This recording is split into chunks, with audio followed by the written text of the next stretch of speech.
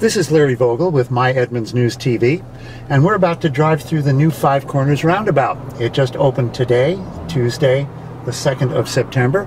The stop signs are now gone, replaced by yield signs, and the new roundabout is in place.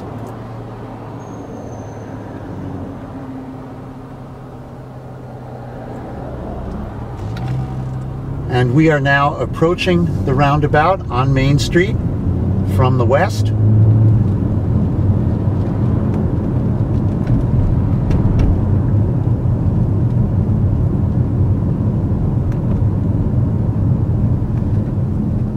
There's still a bit of construction to be done. Sidewalks have yet to be poured.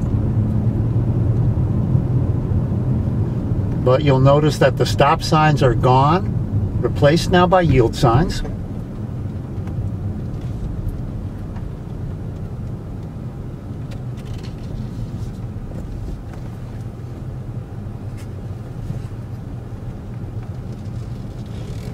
And this car is yielding to me as it should. And we're about to go all the way around.